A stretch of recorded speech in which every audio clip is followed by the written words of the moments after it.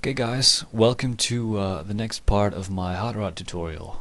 What we're going to do now is continue this blockout from a very rough early stage and continue to add more detail. And you can see here I isolated the first part we're going to work on, that is the body, the carriage in which the people sit. This is not a very difficult shape, and well, mostly for car modeling, if I tell people how to start, if they ask me, should I start from a box or should I start from a plane, I usually tell them, go for a plane. You can never get the same type of flowing body lines when you start from a box. That doesn't mean it's not going to work, but it's a lot harder to get it to work. But in this case, it's an exception because this isn't a car body in the pure sense. It's not like most cars I do because the wheel arches are not in this specific piece of car body. It's just a lot simpler shape, and I can get away with starting from a box here. Now what I'm going to do is just change the shape, add more detail in here to get a smooth flowing lines in here. I'm still not entirely set on if this is going to turn into the low poly or the high poly. First I'm going to create a better base mesh, and from that I will then later create the actual high poly and the actual low poly mesh. Why am I doing it like this? Well, because for flowing car body parts you really just want the same type of flowing, neat, decent body geometry before for anything, for sub D or for low poly, it doesn't matter. It just has to be a good poly flow you have to get in there. You can see I'm just adding polygons by simply chamfering and connecting edges here. Also, I'm not really looking at my reference much here because, well, as far as I noticed, these bodies for these hot rods, there isn't really some sort of standard which they all stick to. A lot of them are different, even though most of these are T-bucket hot rods based on Ford T models. Most of them are just like custom kits made out of fiberglass by some company, so they really differ a lot. Some have square undersides like this one, while some have round undersides. I don't really like the square underside type, so I'm going to go for the round one, and just basically pretty much going to turn this into my own personalized, what I like best in a hot rod thing, which seems to be what building a hot rod in real life is also about, just creating something unique. I mean, I don't think I've ever seen two hot rods on my reference that look the same, so pretty much gonna try and do the same thing here. You can see me add a chamfer here. A little problem: if I slide if I slide here, they move in opposite directions. That's because of the triangulation. What you need to do then is just leave them in the middle and move them manually afterwards. Just moving the points around a little bit. Also, I created this body from the start with decent loops in there, so I can easily use ring selections and connects to add more geometry in there for me to work from. As you can see here, just I'm doing another ring selection and continuing from there.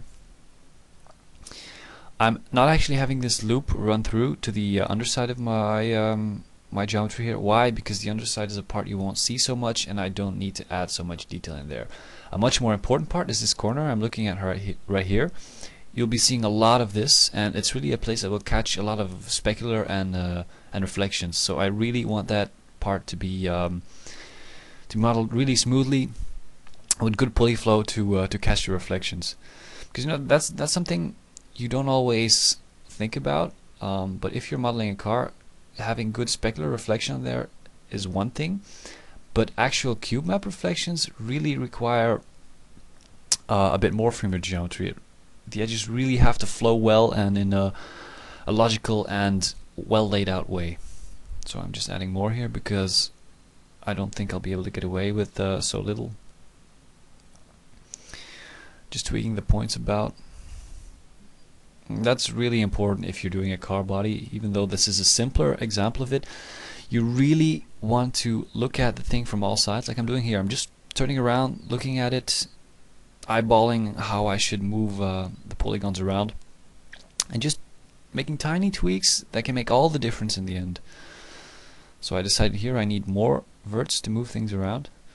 And something I frequently do when making a car body, you noticed me having a little bit of a problem here forgetting it. I hit the Shift X hotkey. What the Shift X hotkey does is, you can see on the right there is a constraints part in my interface. It has a none, edge, face, and normal. And just when I was talking about it, you should be looking at it. You saw a jump from none to edge. That means I hit Shift X, and that means if I move my points, they are constrained to move on the edges that they are attached to. So that means I can never really break up my geometry too much by going outside of the existing edges. This is really good if you want to make, if you want to add more detail into a certain section and you don't want to spend too much time tweaking. I mean, I really switch between edge constraint and no constraint mode all the time, depending on how my tweaks are, but just try it out. Edge constraint mode can be handy when you just when you're moving points across a part there. For example, that middle part at the top, when I move that up, I really had to use edge constraint to make sure I don't have to change it too much. So just some more tweaking here. That try I have here at that corner, I'm really not that happy about it yet, so it's probably going to change a bit. But it's a difficult part because it just pretty much turns around there. I'm also giving it this sort of turning geometry around it there because there's an edge. It sort of loops around the entire top of the body. Here I decided I want to add another edge over there. And the reason I'm doing this is because these cars have like a little door in the sides, and I decided I want to model this door in there also, perhaps to be able to open it up later. So just moving the edges around a bit.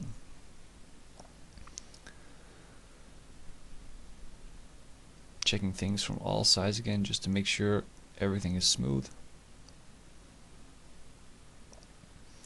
The polyflow isn't optimal on this body yet. You can see that the way the edges are spaced out along the side isn't entirely equal. I'm probably going to change this the course of working on this thing. You just saw me change the smoothing groups. I changed these smoothing groups because it just looks neater if you pay some attention to them from the start. So everything has the same smoothing group except the front part.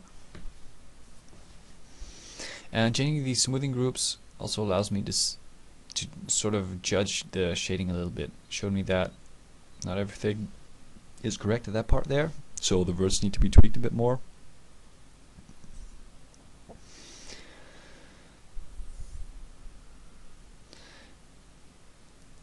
Yeah, and then I noticed I moved them around a bit with edge constraints on.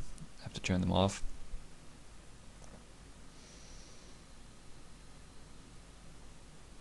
Tricky part that needs some tweaking.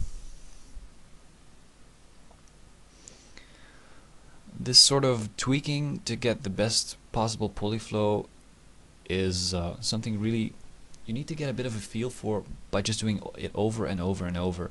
Especially in cars, good polyflow is what it's all about. And even though this is not a difficult example, still requires quite some detail attention. So right here I want that bottom part to be a bit smoother, and these parts I need to move separately on all 3 dimensions, so I'm doing these in a couple of separate moves. First all of these on the X and Y axes. I can see this one needs a little bit more tweaking, it's not correct yet. That one also needs some tweaking. What I'm really looking for here is that my lines of my car just flow into each other, that there are no like hidden jolts or bends in the connection of the edges. Really want them to flow onto each other. And I talked about the spread and spacing of my polygons. Here I'm just changing that a little bit so they're spaced out more evenly, especially at the back where I have this flowing arc. So I'm looking at this door from this car, and you can see that the bottom corners are rounded. I want to get that effect into my car as well. So I'm just going to use a little trick for that. I'll first unhide everything and Just take a look and see how it sits on the chassis. And yeah, there we go. We can continue like this. I'm straightening out these parts because, well, the door is obviously straight, so I need to have my edges straight as well. Scaling can also help to straighten something out. And you can see this is why I rotated the car body, because if I want to straighten things, I need my entire object to be aligned with the axes. I'm doing an inset there, but that's not really working, so I need to make it a little bit smaller. If I target, well, these over there, now I have the supporting vertices to create my chamfered bottom parts from. Move these up a little bit, but I need to move them along edge constraints so they don't move outside of the plane I'm working in. Move these a little bit. Move these out to give my verts some breathing space there. I'm chamfering these both just to give them a little bit more of a rounded feel.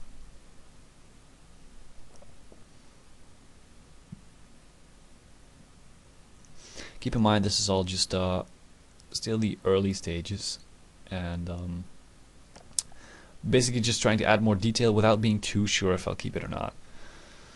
So now I need to set my smoothing groups correct there, and you can see that the part I added does kill the smoothing a little bit there. I mean, it doesn't look as good as it should. So I'm removing some of these edges, and I'm going to add some geometry there, like that. If I connect these edges, I don't have these tries that influence the shading there, because I want my shading to run straight down, and if I have these diagonal edges running there, my shading will be influenced by that and it won't look as good as it should. Now here I am adding tries. Why? It doesn't matter. It's a flat part. It's not a bad thing if you have tries there. So there we go. Turn into quads nicely. I'm gonna add another edge loop here, like so. And you can guess the reason for that. That is, once I have it tweaked into place so that I can connect it with those edges over there. There we go. Now we have our edges running nicely through, and you can see I'm turning all these tries into quads. It's always better to have all quads for when you're creating hard surface subdivision geometry. Doing the same thing here, adding some more edges so I can connect these and turn everything into all quads. There we go. That should look a bit better. These need to be moved outside. I'm not happy with the curve there. It needs to be moved a little bit, like that. There we go. That looks a lot better. Obviously those need to be moved too, so we prevent having a sort of dent in there. And talking about those bends and little jolts we have in our edges, I need to move those points as well.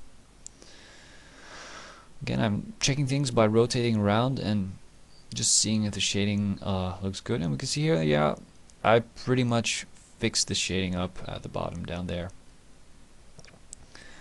That's looking pretty good. Checking out my reference again. I'm pretty happy with this part so far. I like where this is going. So back into the geometry. I'm gonna select these parts. I'm looking for some more reference on doors, just so I know what I'm doing. You can see most of these have like a sort of thick line running at the edges where the door is, and I want to try and add that in there as well.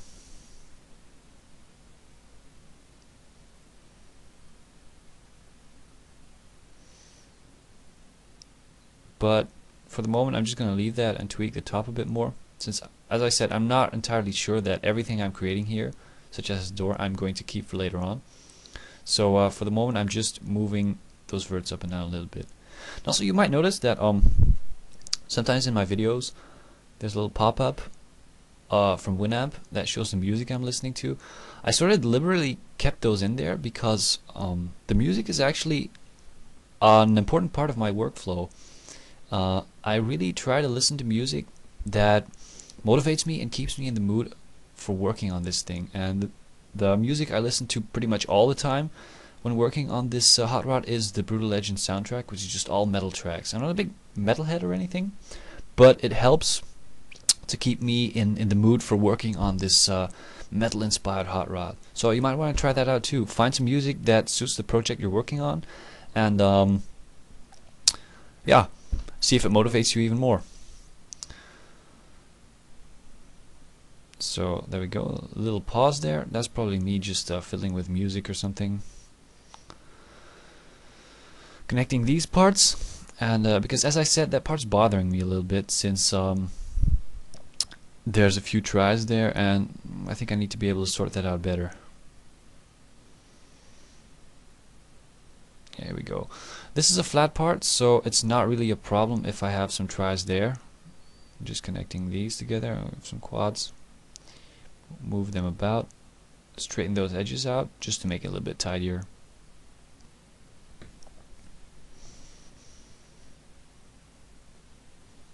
Yep, and connect those up.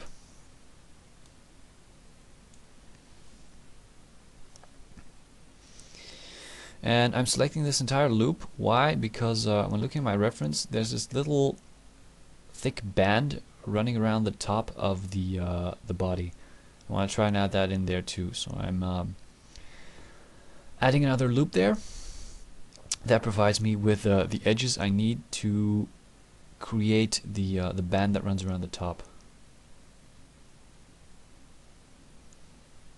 I'm just tweaking the positions a little bit because I felt that it was getting a little bit too slim there at the top. Now I'm doing a ring selection, and that ring selection, I convert a ring selection to polygons by control clicking on the polygon button, and I'm just going to bevel that part over there. See, that's the sort of thing I was talking about, this this little bevel thing that comes out of there. Most of the time it looks pretty good, so I'm sort of happy with these settings. I'm gonna hit OK, and I'm hitting grow. Why? Because I can quickly select all parts of that bevel thing running around there and change the smoothing group on it.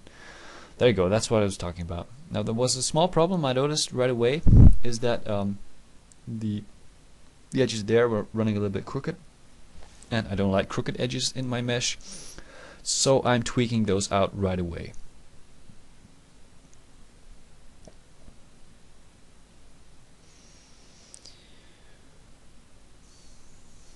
And for the biggest part of it, that looks okay.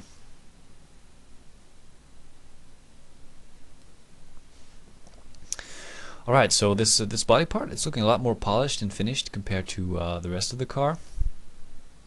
Right now I'm pretty much thinking what I should tackle next, and I think the next thing on my list will be the car's frame. The frame is an important part since pretty much everything is attached to it.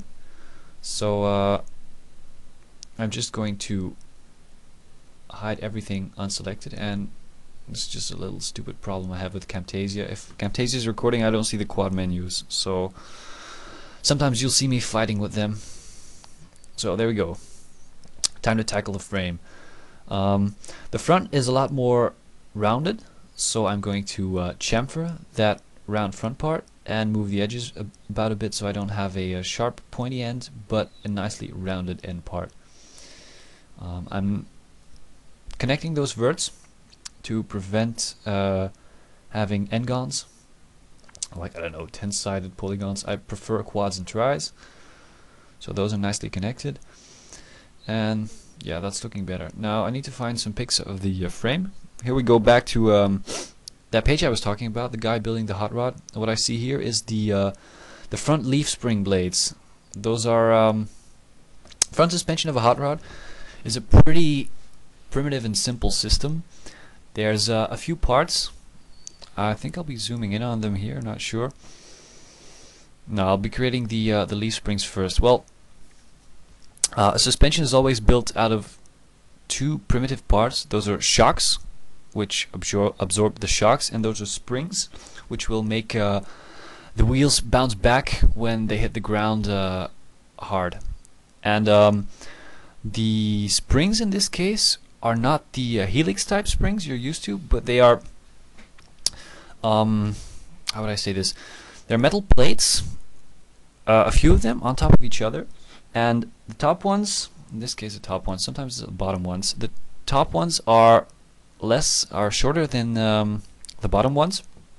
They're stacked on top of each other. You can see it here. I'm creating a second part, and the reason I'm adding these segments in there is because these metal plates, they're bent, so I need some segments to be able to bend them. So now I'm creating the third part here. Looking at my reference, I pretty much judged them at 3 leaf springs, since that's how this system is called, leaf springs. So I'll move them a little bit tighter together. There we go. I like that. And what I'm going to do now is add a bend modifier to bend them. And you see, you need to tweak the settings a little bit. There we go. No, that's still not correct. 90 degrees. There we go. That's what I'm looking for. This sort of bend. Why am I using a bend modifier here? Because then I can really easily control the bend, and it's just way easier than modeling that bend in there. So that's 3D Studio Max modifiers to the rescue. So this one's in the correct position. Now I need to add some supporting parts around it. I just gotta take a look at my reference again. Well, no, I can just do it without. There's 2 boxes, metal parts, 2 retaining plates at the top and at the bottom. And these plates hold the springs in place. See, there's one at the bottom. I'm just tweaking this. Yeah, there we go. Looking at my reference again, and I'm pretty much basing myself on the one I saw on the web page. These are all a little bit different. They have vertical plates, while I want the plates to be horizontal. Yeah, like here. You can see there's 2 plates, and they're held together with 4 nuts. And I just want to use the same system. So here's one plate, and I'm just going to duplicate that plate on top. Yeah, there we go. And I want it to be a little bit different in size. There we go. Yep, like that. And the bottom plate is actually connected to the frame, and the top plate is just there to clamp the springs into place. So reduce the number of sides on a cylinder, and I'm actually creating cylinders here which will represent the nuts that secure the 2 plates together. Converting them to polygon, deleting the insides, and now I'm just duplicating the geometry, and you can see me copy the position and paste it in again. What I'm doing here, and I do this trick quite a lot, is I copy the position of a symmetrical part on one side and paste the inverse of that number. So in this case it was minus 2.4. I just copied 2.4. It was a more complicated number, just as an example, and I paste it on the other side, and I immediately have my part on the other side without having to go through the trouble of using a symmetry or a mirror. It's really the fastest way to create a part exactly mirrored or copied over the 0 axis. So there we go. That's the start of my front suspension. I really choose to make this system because it's really interesting to look at. I mean, you have these metal parts under tension. You have those 2 plates retaining it. I think it's a cool mechanical part to look at. Really want my my ride to have this detail. What I'm doing now is linking everything together with the link tool. Why is that? Because if I rotate the frame, so everything moves along. And I remember that the rotation I want here is minus 3.5. There we go. That's in the correct position. That's how I like it. Need to change it a little bit more. There we go.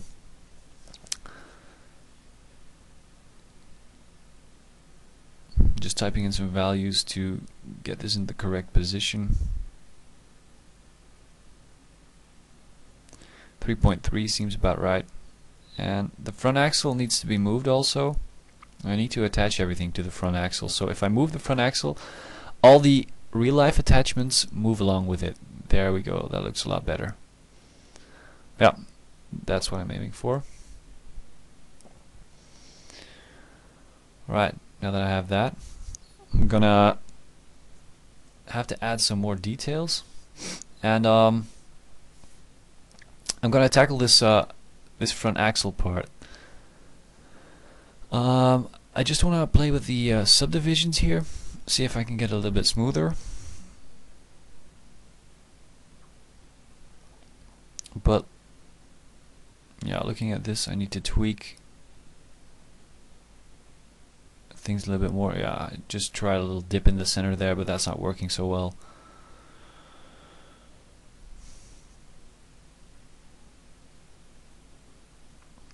Just looking at all sides, I'm sort of contemplating what am I going to do with this part. What do I need to do to take this from its blockout stage to a more usable, more defined form.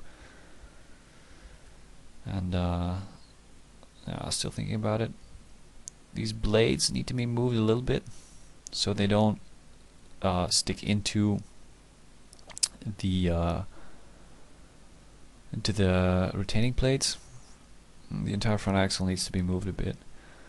And I'm looking at this guy's axle. You can see some connecting parts on there, the brakes and everything. I still need to model those as well.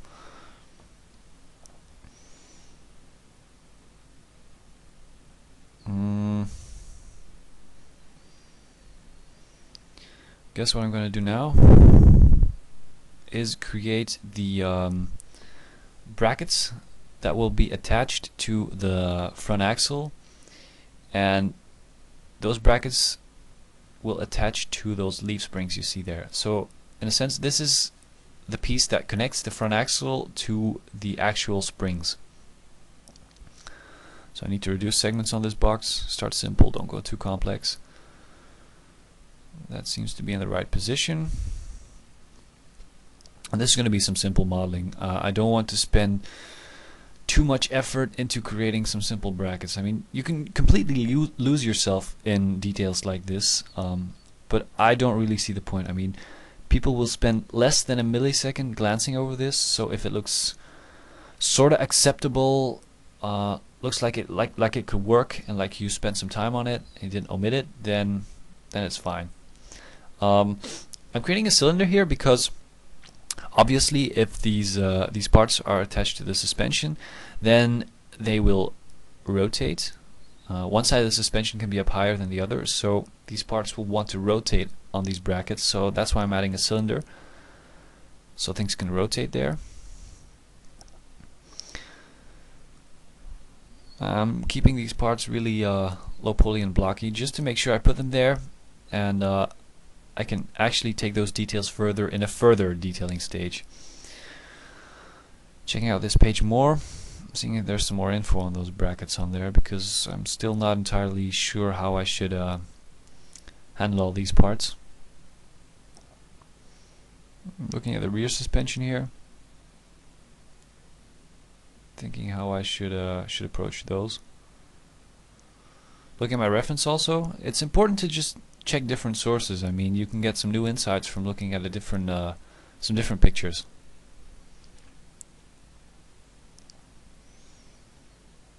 Yeah, and this guy has it done differently. You can see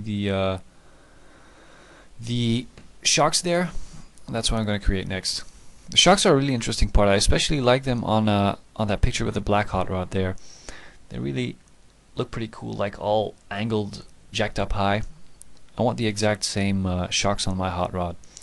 You can see I'm just mixing and matching the more interesting parts from all different references to create my own preferred hot rod. I'm creating a piston construction between these two parts. You have the two ends, and in between there's a piston which has, I don't know, gas in there, a spring perhaps. There might be oil shocks also, and they absorb the shocks the car will encounter when it drives on the road. So I'm duplicating that part of the cylinder again, increasing the radius, and giving it some more segments to create the piston from. There we go, a very simple low pulley piston. This one's really not so detailed because I'm pretty sure I'm creating the low pulley parts here first. So what I have in mind here when I'm creating this is I'm not going to do a high pulley for every single part. I'm thinking these parts are so small you probably won't have any benefit from actually going in and creating a high pulley for these parts. So I'm just creating the low pulley straight away. That's why I'm having a 4-sided center and 6-sided for the other cylinders. It's a small part also. So there we go. I have my shock piston created. I'm moving this pivot around because I want to rotate it over the base part. There we go, using snapping to align it to the cylinder. And now I'm going to move it into place. What I can see here is it's not long enough, so I really need to lengthen it a little bit. And I want that part to be a bit longer also, so the shocks have more travel.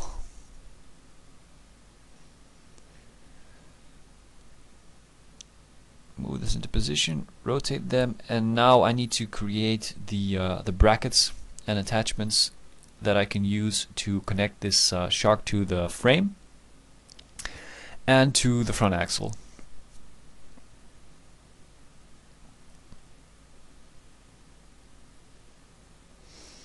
Back to my reference, you can see on the frame there are these protruding metal bar parts which connect to the pistons. I think it's a really interesting construction, and I wanna match that.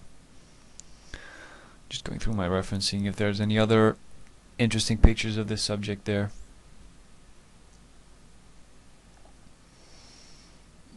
A lot of it is just engines and general cars. There's only a few pictures that were really good for basing my suspension on. You'll notice that too. You'll come back to good reference a lot. I mean, good reference goes a long way, so make sure you have plenty of it.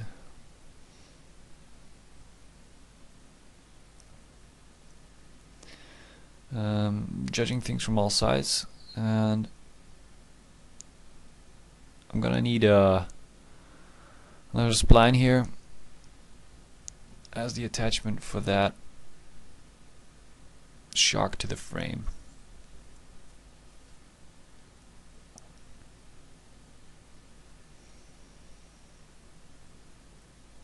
And you see I created a line with 3 points, and you can see at the top it's subdivided there. That's because I want to move that point forward so I can attach it over there to that.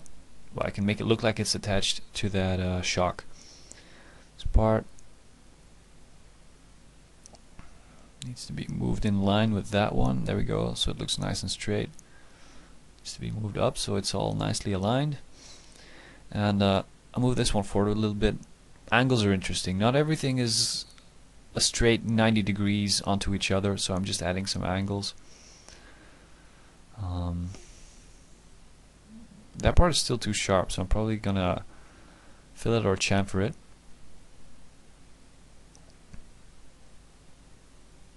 And yeah, there we go. I'm gonna use a chamfer like so. It looks a lot better, nicely rounded. Changing it to an edit pulley. Why? So I can delete the insides of this mesh, the insides which you will never see and which only add useless tries and pulleys.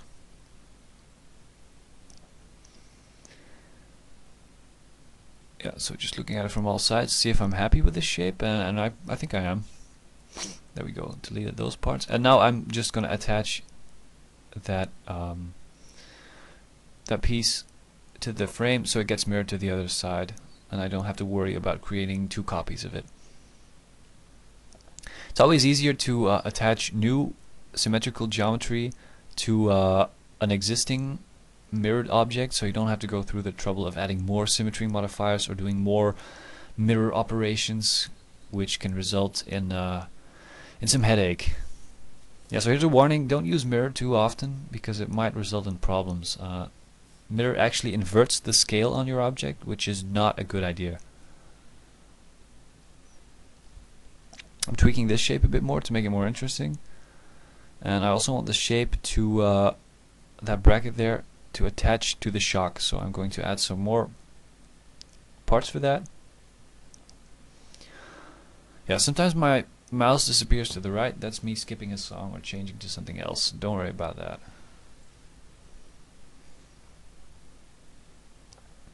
I'm just working with simple boxes here. I really don't want to lose yourself in crazy details here. After all, it's just a simple metal bracket. Needs to do its job. Like that. Turn off edge snapping so I can rotate it a little bit more precisely. And that seems to look pretty good. Maybe a little bit slimmer.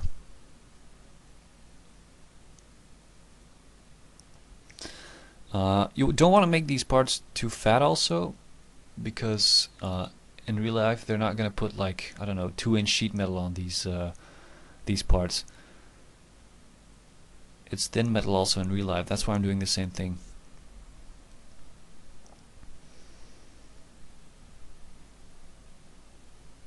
Me messing around with planar a little bit here. Also, I set X form on that thing because you can't make something planar on the world axis if its local axis is misaligned. I'm creating a second copy there to make sure that shock is firmly anchored on the brackets, and turning things into the correct color. Now you can see I only have things on one side. I'm probably going to have to mirror copy them to the other side.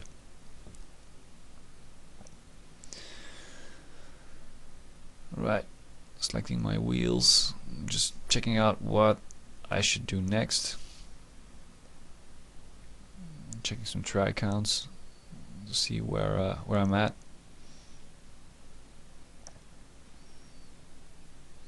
Right, so I'm just selecting these parts, and quickest way to mirror them is set the axis mode to world, set the transform coordinate center to the bottom mode, which is aligned with your coordinate system, and then just use the mirror tool and mirror those bits as instances. And you can see my front end is looking interesting. I mean, I have this interesting suspension setup. It's not something you see usually on other cars. Especially leaf springs at the front is a little bit of an old way of doing things, but I think it looks pretty good on this car. It's definitely gonna make the front end of the car interesting to look at. So we're seeing, I'm looking around what the next thing is I should do. The engine, that's a big one, and turns out maybe some spacing issues might be there at the front. And yeah, of course I can't forget to attach parts, well, not attach, to link parts together, so that if I move one part, all the rest moves along.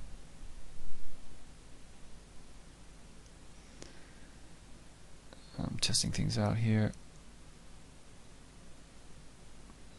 I'm moving that part a little bit back, since I'm not all too happy with the spacing here. I think everything could sit a little bit closer to the front grille, so I'm just moving that back. That looks better. There was a little bit too much space there at the front.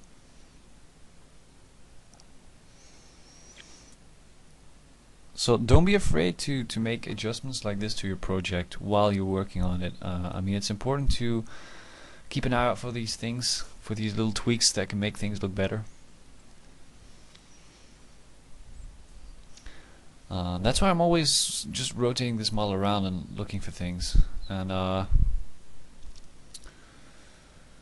what's next? Yeah, these lights. I'm not too happy with them. They're simple shapes. They could really be better. I'm using grow to select all of these, make that a little bit flatter, move them together. I think the back end's a little bit too pointy. I mean, it's more of a dome shape, so I'm tweaking it a little bit with scale. There we go.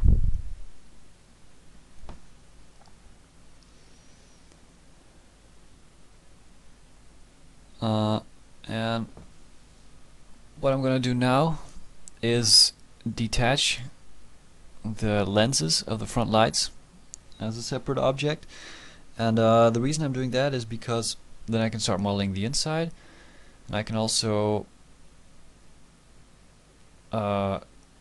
keep these objects on the inside under control, because as you can obviously see, they're protruding a little bit too far inside.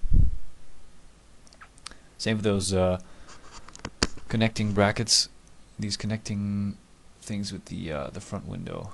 That's better. Also, you can see I'm working with a lot of separate objects. I'm just making things stick into each other. That's not a problem at all, since pretty much no engines these days require watertight meshes.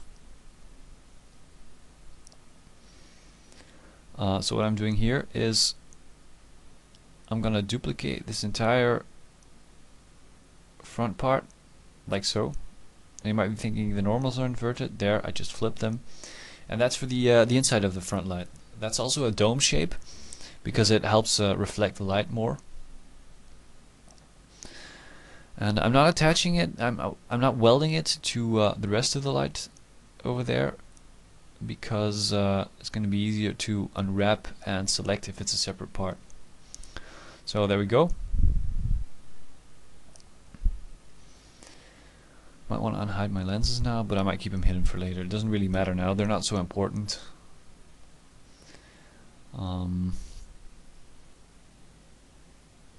what we have going on here, the wheels, everything at about 6,000-7,000 polygons there. It's still okay, especially on the blockout stage. It's not so important what my polygons are. My wheels are at 680,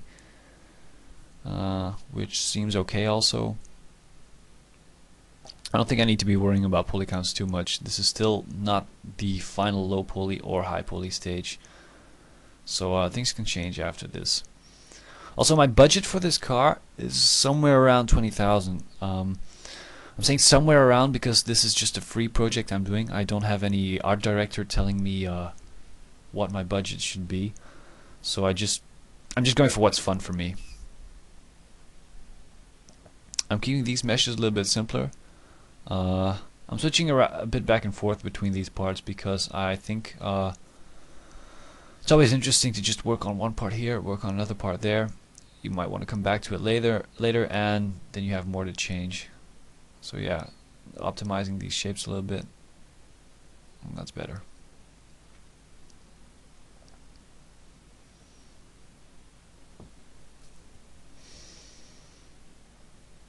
Setting the smoothing groups on them, because the unsmoothed parts were a bit of an eyesore.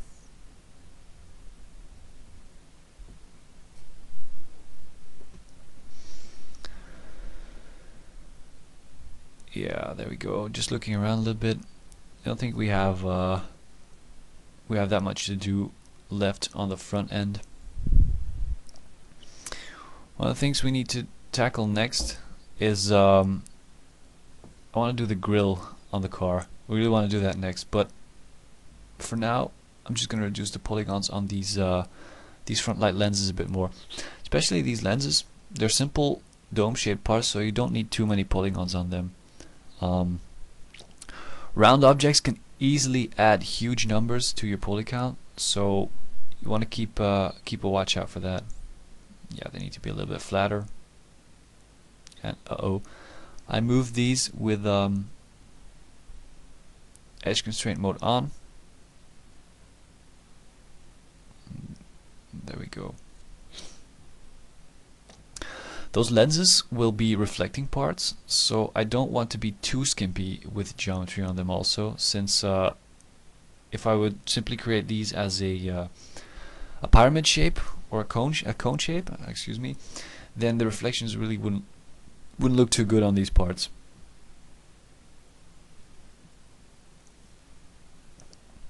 Yeah, that's about it.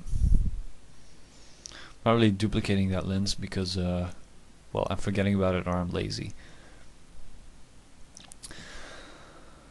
So there we go, front suspension done. We tweaked a couple of parts, just looked around, tweaked a bit here and there. Just if you see something that bothers you, just go ahead and tackle it, change it up, make sure you're happy with it, and we'll see you in the next part of this video.